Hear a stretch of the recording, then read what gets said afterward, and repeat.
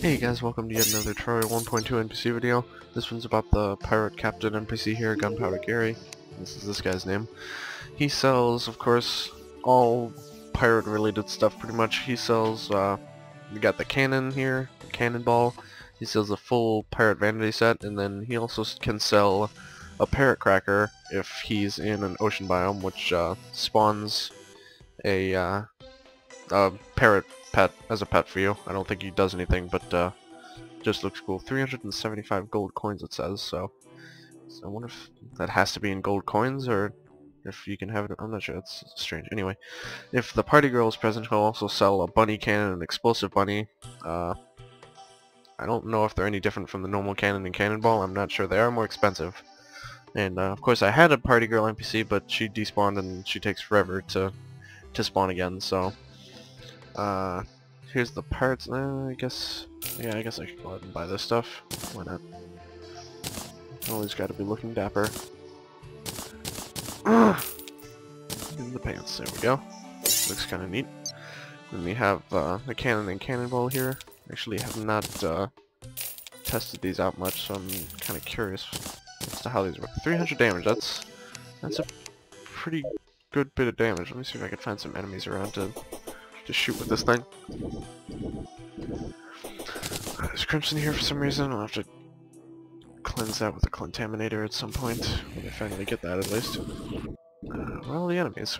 Hello? Hello? Anyone there? Very strange. Oh, where all the enemies are. Where's everyone? So many fallen stars, though. I guess I could just head down into the Crimson.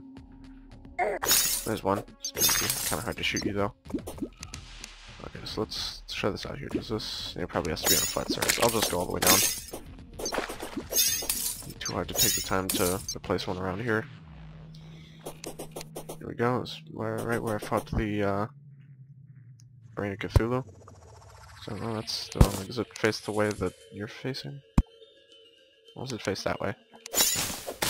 Out of here. I want it to face that way. No. That way. What? Oh, you... okay. You right click on whatever side you want. Okay. And then you can aim it. That's kind of neat. Where are some enemies? I don't know what it is. I should start getting some battle potions to spawn more enemies, because I seem to have a lot of trouble with having enemies to fight when I want to, you know, fight enemies to show off items and such. Come on, guys. There's some down there, but they're not really going to do me much good unless I can lure this guy up here. You can only get him to fly into a wall. Come on. Oh, really? Why are you following the path? There you go. Yeah, come on up there, buddy.